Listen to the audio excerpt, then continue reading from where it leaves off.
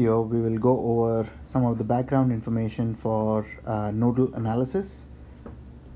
We are going to walk through some of the definition and things that we need to understand nodal analysis. We'll begin with Kirchhoff's current law, or simply KCL. The definition of KCL is that the algebraic sum of all the currents at a node equals 0. In other words, if you have a node and you sum up all the currents that are entering a node, it should equal all the currents that are leaving that node. Alternatively, just to make it easier for us to remember, we can assume that all the currents leave a node. It is not going to matter what direction we choose for the currents. We can choose that all the currents leave a node or enter a node, just so that we don't have to remember them while we do the circuit analysis. But if we do assume that all the currents at a node leave the node, then we can say that the sum of all the currents leaving a node is 0, because there's no current entering it. Your right hand side is 0. So there's a very quick way to represent KCL.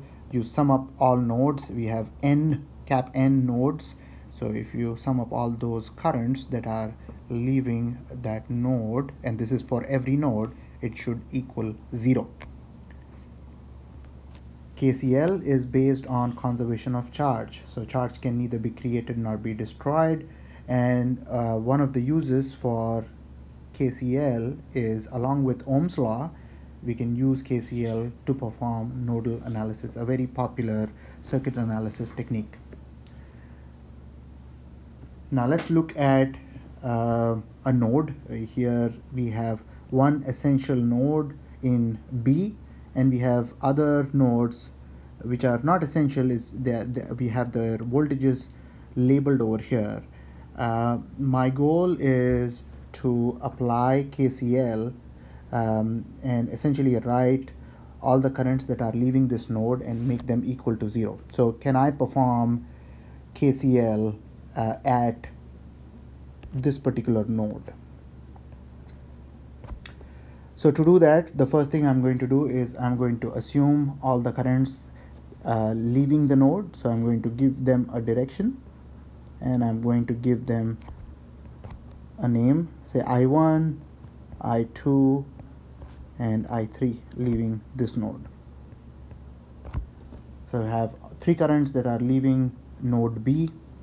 Now I can use Ohm's law to write an equation for I1.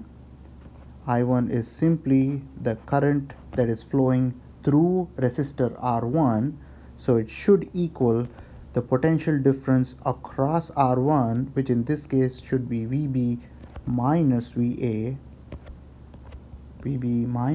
current entering the positive terminal, divided by the resistance value R1.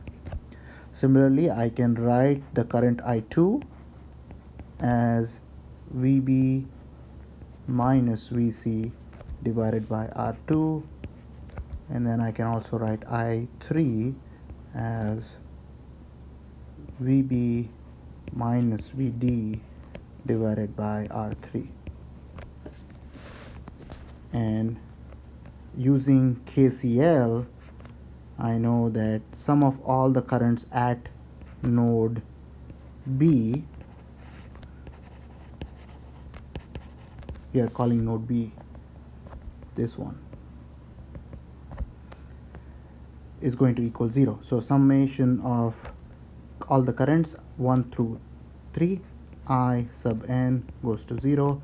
This implies that we have an equation now relating all our nodal voltages. So we got VB minus VA divided by R1 plus I2, which is VB minus VC divided by R2, plus I3, which is VB minus VD divided by R3 equals 0.